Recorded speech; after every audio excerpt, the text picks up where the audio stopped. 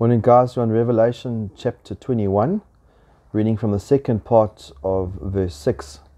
And we're just looking at some of the attributes of what a believer and what a non-believer will look like. Who's going to inherit the kingdom of God and go to the new heaven, new earth, or the new Jerusalem, and who's going to go to hell.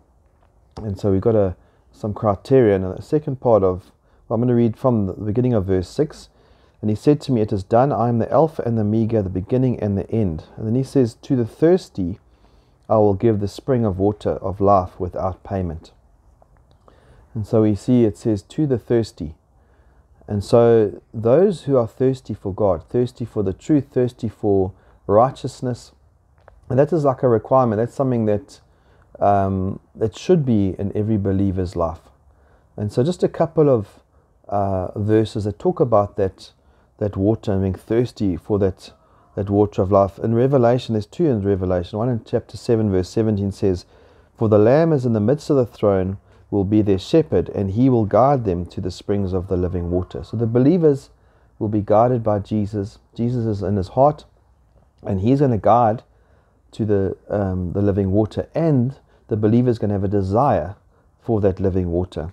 And God will wipe away every tear from their eyes. And so the believer desires to be in heaven one day where there is no more tears, no more suffering, no more pain. He knows he hasn't got there, but he's got a heart for that.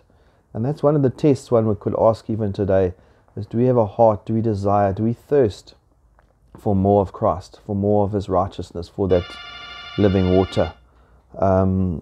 Verse 22, "And the Spirit and the bride say, 'Come,' and let the one who hears say, 'Come,' and let the one who is thirsty come.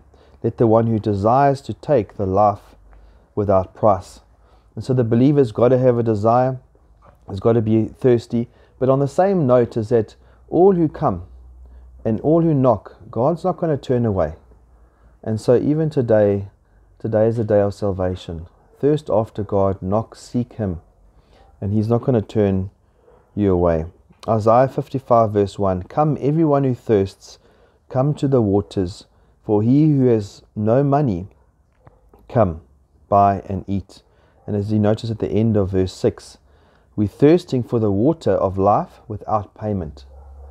And we know that this gift of salvation is nothing, we don't have to pay for it. We want to receive that gift. We're thirsting for that righteousness. It's so different to every other religion in the world, where we feel like we've got to do something, we've got to pay for this reward, we've got to somehow earn this reward of getting to heaven in our own works.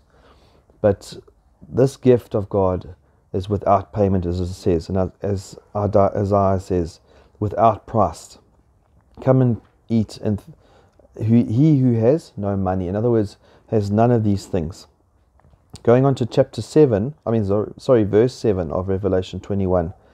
"The one who conquers will have this heritage, and I will be his God, and he will be my son." So not only is the believer desiring, thirsting for that water, but he's also overcoming. He is the conqueror. Why is he a conqueror?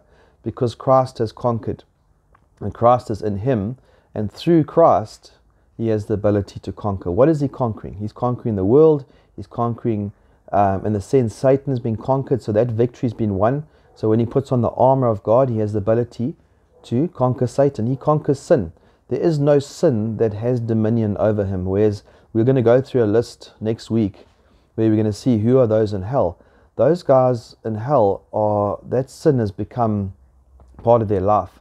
But as a believer, those sins are never part of their life. They may fall into that sin, but they have the ability through Jesus to overcome all sin. So just one verse to close with regarding overcoming.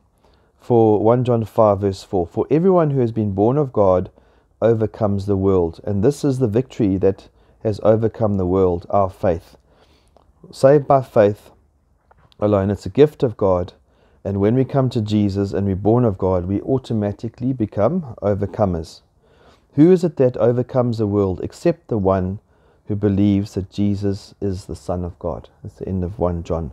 And so when we believe Jesus is the Son of God, we automatically in his kingdom, and we automatically become overcomers, and we can overcome because he has overcome.